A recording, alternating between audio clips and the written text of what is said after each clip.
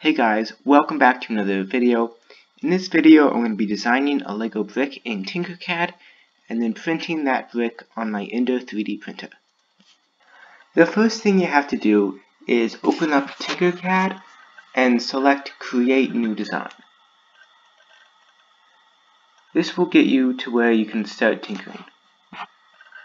Now that you're here, you're going to want to rename the title to something like Lego brick. Now we can start designing the Lego brick. Select box from basic shapes and drag it onto the work plane. Now the dimensions of this box are going to be 31.8 and 15.8. Now the height of this Lego brick is going to be 9.8. So click on this top box and change the 20 to 9.8. Now with that out of the way, we can start designing the bumps on the top. Now that you've got the main brick of the Lego, you need to add the bumps on the top. To do this, select cylinder from basic shapes, drag a cylinder onto the brick, and just place it in the corner here. Now the dimensions of this are going to be 4.84 on both sides.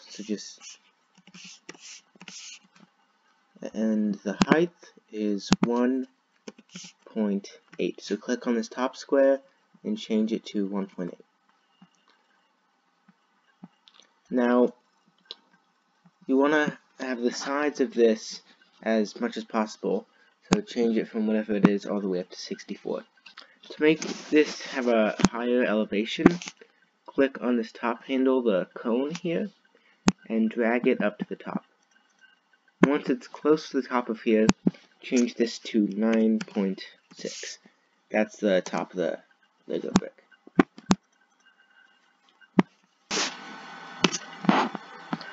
Alright, now you need to align it so it's in the right place on the surface of the brick. To do this, select the ruler tool, select the corner of the brick, click on the cylinder, and change these numbers to 3.9 and 3.9. Okay. Now click off of the ruler tool, click it twice to get rid of the ruler tool, click on the cylinder, hit duplicate in the top left corner, and then hold down shift and click and drag on this. Holding down shift makes it so it only moves along one axis. Then change the length between these two to 8. Then, without clicking off of the duplicate tool, click the duplicate again and again. If you did this right, you should see all 4 pegs appear here. If you didn't do it right, that's okay. Just make 2 more pegs with 8 in between them. Now you need to make the final row of pegs.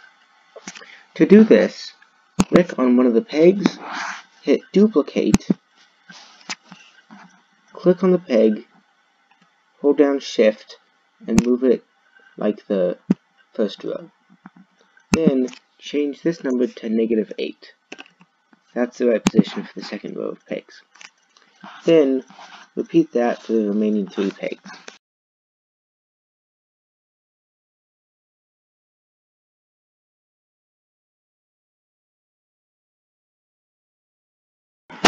Alright, you're almost done with the top of the brick, but before you can get to hollowing out the bottom and adding the cylinders, you need to group these pegs with the brick. To do this, the easiest way is to click and drag, so you make a box that holds all of the pegs in the block. This will get it so it has everything selected. Once you've selected everything here, click up on the group tool in the top right corner. Okay, Once it's grouped, it should be all the same color with the outlines in bold. Now we have to hollow out the inside of the brick. So select a hole from Basic Shapes.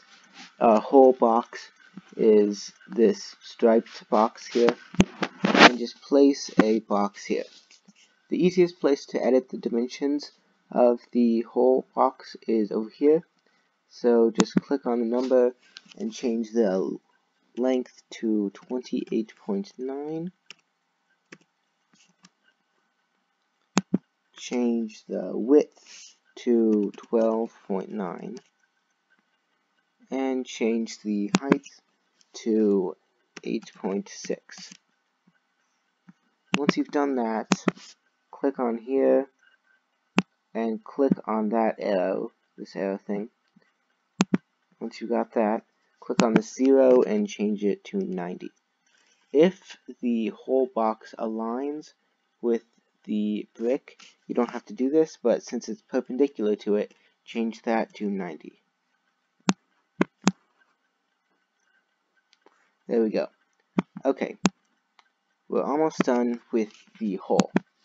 What we want to do now is make another click and drag box that selects everything, and then hit the align tool in the top left, top right corner. Once you see this, you have to align it. You have to center align it, and this button. Click that button. Then the bottom of it should look like this. Okay, the last step regarding the hole in the bottom is to make another box like this that includes everything, and then just hit the group tool again. All this does is it makes it so you can clearly see that the inside has been taken out and it's hollow on the inside. Okay, now we can move on to the final part of the brick, the cylinders on the inside that connect to other bricks. So select cylinder from Basic Shapes, just drag a cylinder onto the work plane, and change these two numbers to 6.5 each. There we go. And click on the top square to change the height. Change the height to 8.6. Alright. Now, this has to be hollow on the well, first change the sides of this to 64. And then this has to be hollow on the inside. So get a whole cylinder and drag it onto the work plane. The dimensions of the whole cylinder should be 4.8 on both sides. Okay. And the height of it should be 8.6. Same as the cylinder. Alright. To make it so there's a hole in the cylinder, select these two things, hit the align tool like before, and align them. To make it so you can see through the cylinder, just hit the group tool. Okay. Now the first of the cylinders is done. Okay, we're almost done.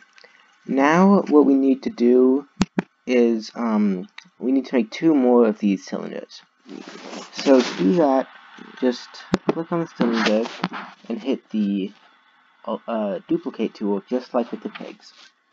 So click the duplicate tool, hold down shift, and move it. Remember, holding down shift makes it so it only moves along one axis. So we want to have 3 of these cylinders that go on the bottom of the brick. So click and drag this while holding down shift.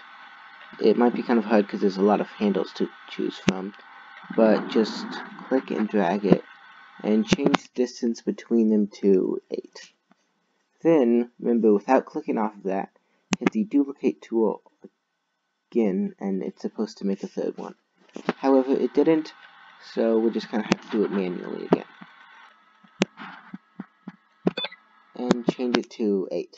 Okay, the final thing you have to do is you have to group all 3 of these cylinders. So select all of them with a box, remember, and then hit the group tool.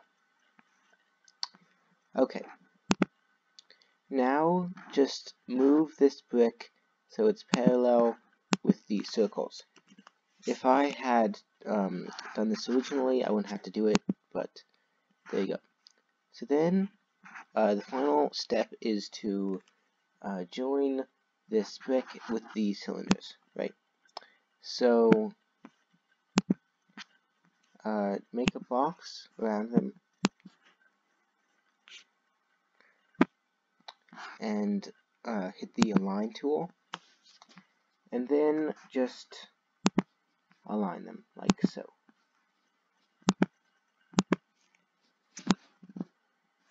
Then make a final box and group the whole brick together. And there you go. Completed Lego brick.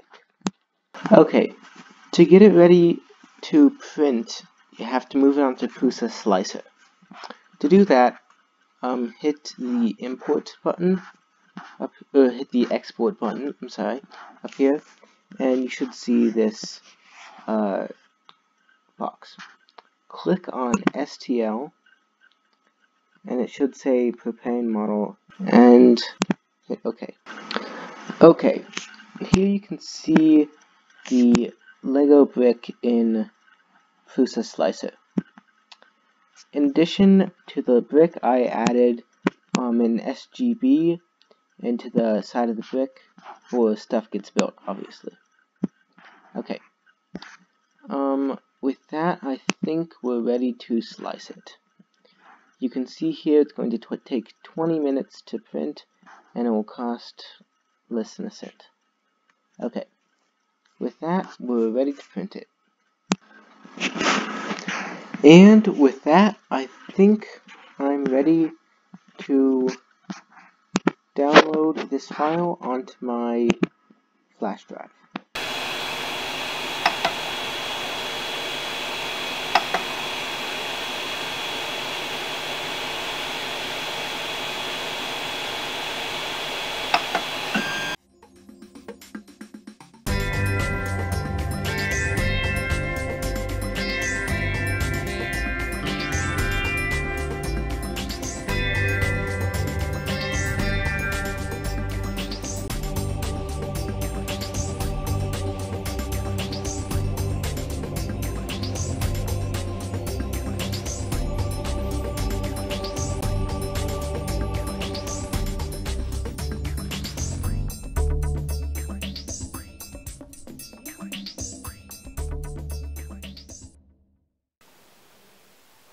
And there you have it. Now you know how to design and print Legos in Tinkercad. If you enjoyed this video and would like more tutorials like this, please consider liking and subscribing.